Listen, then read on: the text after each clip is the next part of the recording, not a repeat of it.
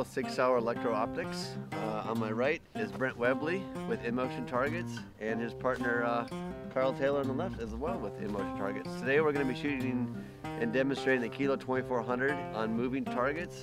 Brent's going to be spotting and Carl's going to be shooting. So inside the 2400 here, it does either mil radians or minute of angle. So you could communicate to your shooter while you're trying to lock him onto a target.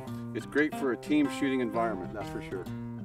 Okay, Brent, give me a distance on there and I'll get the heads-up display for the SIG 2400. All right, got the heads up. Okay, I got a distance of 455, 459. 459. All right. These targets are moving roughly 3 miles an hour. Right, so I'm gonna get the target speed plugged in, 3 miles an hour. I'm guessing the wind speed out there is at 3 miles per hour. And I'll sync it up. Once this is synced up, it'll give us our lead. So with the wind, our lead on leading edge is 1.9 mils. Is that what you got in the? Yep. All right, we'll fire it up. All right, let me know when it's coming into view. Okay, it's moving from right to left. Okay, it's going to be clear. Go ahead and take the shot. Impact!